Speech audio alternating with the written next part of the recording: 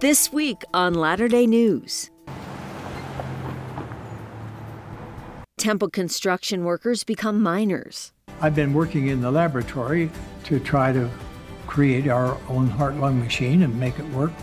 Well, then I went to the patient and I said, we need to partition the heart so it'll function normally. And later, President Nelson explains his ties to the University of Utah as their virtual commencement speaker. But first, the headlines.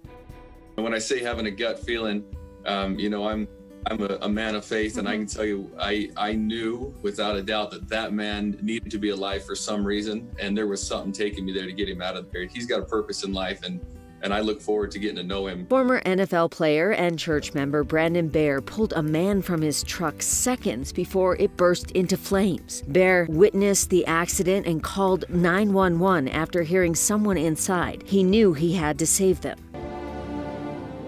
It's gonna be hard enough getting there. What sense that make? Coming all the way back. So don't come back. Just survive. The film His Name is Greenflake will premiere as a virtual watch party and benefit concert this Saturday at 6 p.m. The concert will raise money to help build a monument to Black pioneers. The concert will feature actors from the movie such as the Bonner family, TedxBYU, and many more. Well, I tell myself it's because of my job. It's this intense schedule, and I've been all over these places, and I've been to the slums in Sri Lanka, I've been to the slums in North Salt Lake, and I've seen unspeakable things and been with people that are in things that you cannot describe with words. TedxBYU celebrates 10 years of TED Talks this year. TEDx is an independently organized TED Talk. To observe this achievement, BYU has released the top 10 talks of the past decade on YouTube.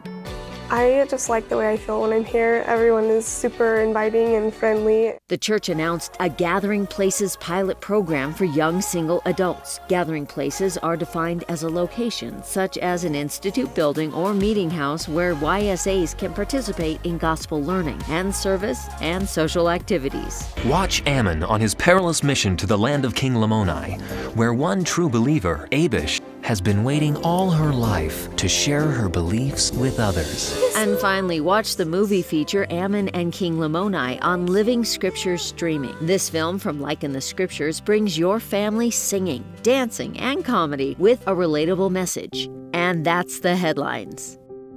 And now a Latter-day News temple update for the Salt Lake City Temple.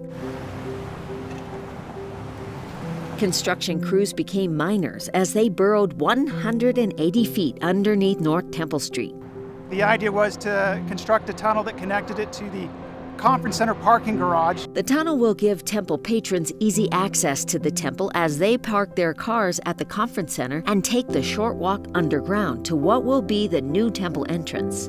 This tunnel will give the end user a large benefit in being able to park in the conference center garage. Aside from the tunnel, construction workers continue the earthquake system, restoration to stonework, and work on the East Plaza landscaping.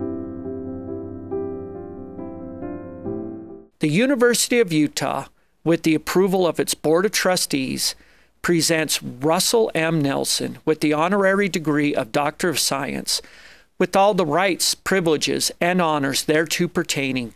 Congratulations, Dr. Nelson.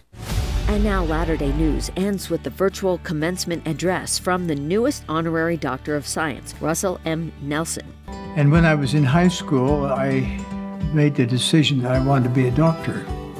And he was disappointed, but he said, your mother and I will do everything we can to help you. President Nelson's video address to the students covered everything, like getting his medical degree from the U of U, performing the first open-heart surgery in Utah, becoming the president of the Church of Jesus Christ of Latter-day Saints. He also talked cheerfully about meeting his wife on campus. I had been in a freshman play. Gail Plummer came around and said, I want you to be in the musical that we're putting on the campus. I said, Gail, I can't do it. I'm a pre-med student and I'm going to study. So he wouldn't take no for an answer. 2 or 3 times he said, I want you to be in this play. You'd have the lead role. I said, I can't do it. He said, well, just come to rehearsal. Okay. So I walked in Kingsbury Hall. There was a beautiful soprano singing.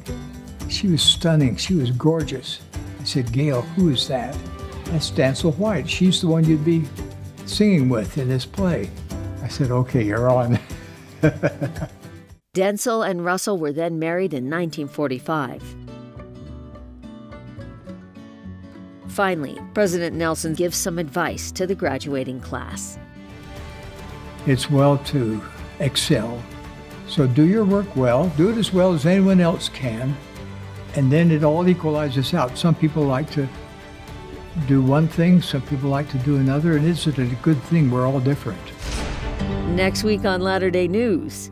Yeah, እጅግ በጣም ደስተኛ ነኝ ባየሁት ነገር ብዙ ነገር ተመልክቻለሁ ሁሉም ነገር ብዙ ለኢትዮጵያውያን ለመላው ዓለም ያስተምራል Ethiopia's Secretary General of Interreligious Council visits the church and welfare square. Come back every Friday for more Latter-day News.